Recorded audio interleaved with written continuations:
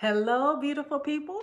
Tanika Maria back out here. I'm an author, speaker, podcaster, certified Christian life coach, and I love helping high-achieving women get real, be healed, and move forward and walk in wholeness, peace, clarity, and wisdom. Wisdom, peace, and clarity is the principal thing. And so I love helping my sisters reach deeper levels of wisdom, peace, and clarity as they transition in relationships, life, all kinds of dynamics. And this week, we're going through this series through my book, A Woman's Journey Home, 14 Keys to Ascending to the Next Dimension. If you missed my previous video, go back and catch it because we're walking through the precepts of this book bit by bit, and it is powerful. It is powerful. And so this week we're going to dive into, we're still kind of in chapter 2 right here, but we're going to talk about choking down the truth. So we talked about the importance of emotional house cleaning, the importance of coming home to ourselves, how our heart is our center point. And when the heart is out of alignment, when our emotions are dysregulated, when we're discombobulated, dysregulated, out of alignment, we're huffing, we're puffing, we're doing this, that, and the third, and we're trying to serve. We're trying to do business. We're trying to do business out of this misaligned place, right? We're trying to serve others, serve God, serve our families, and our hearts are misaligned. We haven't done our internal house cleaning. But to do that, we gotta first begin to accept some truth. So we're in chapter 2 of A Woman's Journey Home. You can grab your copy on Amazon or go to my website, click the link in my bio, grab your own copy, and let's just go into it together. So I'm in this section that says choking down the truth. And I love this quote. And I don't know who it came from, but I have it here in my book. The truth hurts, but doesn't kill. Lies may please, but they don't heal. Let me say that again. The truth hurts, but it doesn't kill. Lies may please, but they don't heal.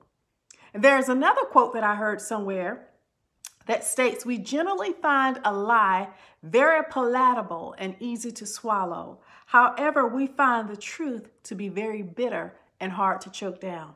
How many of you know what I'm talking about? It's real easy for us to believe lies. We make so many assumptions. We jump to a lot of conclusions. We have a lot of negative ruminations. We do a lot of comparison and competing out here. We believe lies about ourselves based on our circumstances and our feelings and all the negative thoughts, and we will swallow all the lies. But we have a hard time choking down the truth. And even if the truth is painful, and most of the time it is, but it's the truth that's going to heal us. It's the truth that redeems us. It is the truth that once we've accepted it, we're expanded, we're better, we're healed for it. And so let me keep reading here. Yet we read clearly in the scripture about how the God we serve is a God of truth. There is no lie in him. As a matter of fact, those of us who claim to follow Christ have literally surrendered our lives to the way of truth.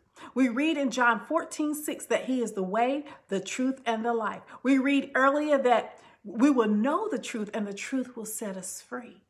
And so truth on the inside, truth has to be deeply implanted in our hearts before we can really know wisdom.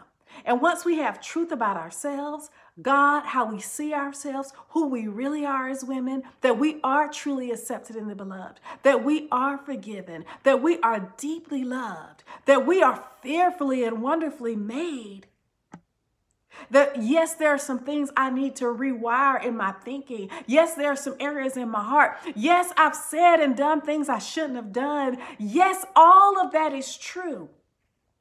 But now that I know the truth, I am responsible to apply that truth to my life. How many of us hear a truth, but we don't embody the truth?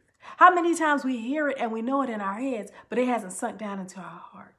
But truth, and I'm reading from my book again, this is chapter 2.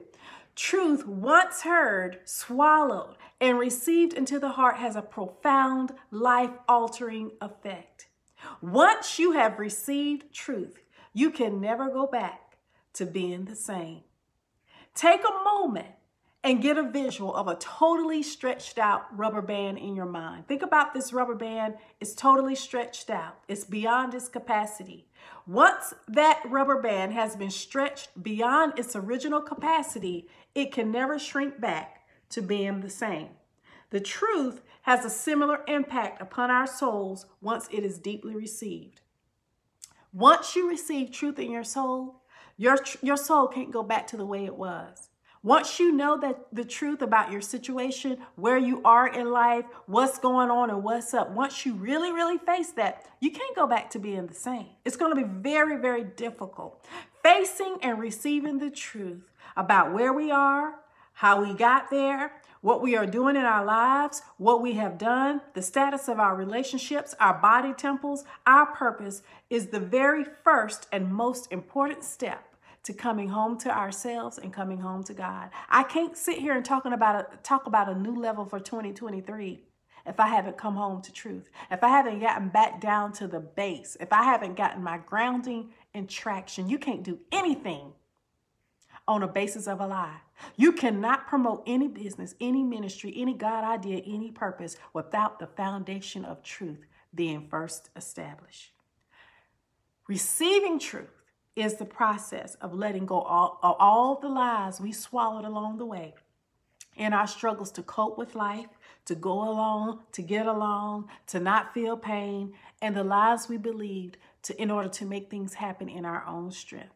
So in facing truth, the first thing we want to do is simply to face the good truth.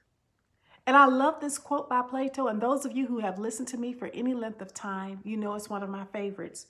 An unexamined life is not worth living. So first of all, I want you to take a moment and examine the good things you've accomplished so far in 2022. I want you to pause and reflect over your life and write down 5, 10 things that you've done that you are proud of.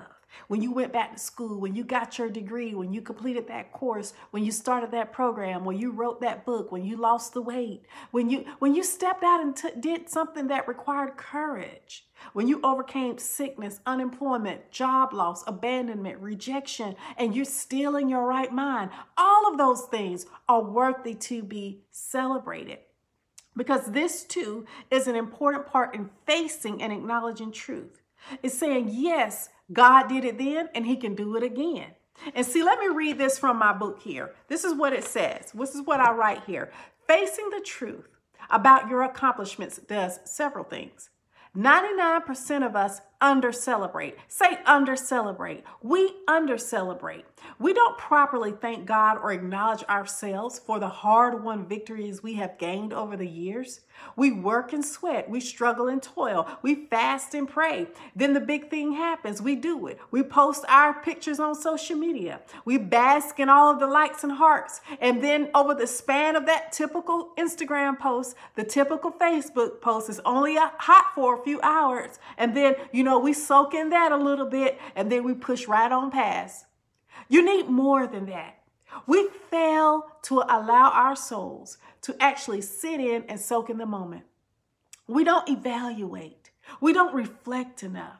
Our souls never get a chance to gain the insight, the lessons learned, to really sit and acknowledge ourselves and catch up with all that we completed, all that we've accomplished. And we never fully nurture and savor the joy that completion brings. There's a joy that completion brings. Have you really celebrated the completions and the things you did complete, the things you did accomplish in 2022?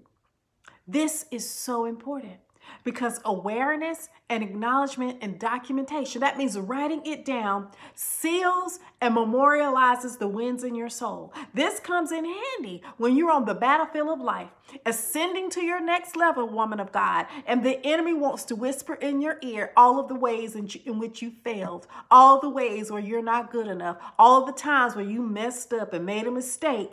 You go back and you pull out those accomplishments, you pull out those completions, and you remind yourself of what God did. You remind yourself of what you accomplished. It comes in handy when all of your shortcomings and failures start coming and it starts to whisper that old negative mind chatter. Come on, somebody.